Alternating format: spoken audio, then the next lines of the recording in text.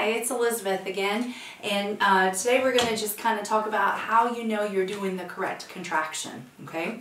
When you are doing a pelvic floor muscle contraction, you are going to feel like a lift and a squeeze when you contract the muscles, okay? So just to remind you, if you watch some of our other videos, the pelvic floor muscles go from your pubic bone in the front and then they go towards your tailbone in the back, okay? So it takes up this whole bottom of that pelvis.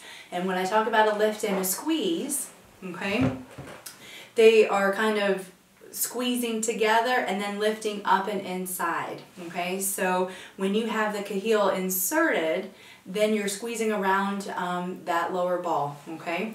And that's what's going to pick up that muscle contraction. To check this, when you are in the assessment mode or in the manual mode, when you do a pelvic floor contraction, you should see the pink bar rise up, and then when you go to relax, it'll come back down, hopefully to that 0, which means you're completely relaxed. And so that is a way that you can see that you are doing that contraction.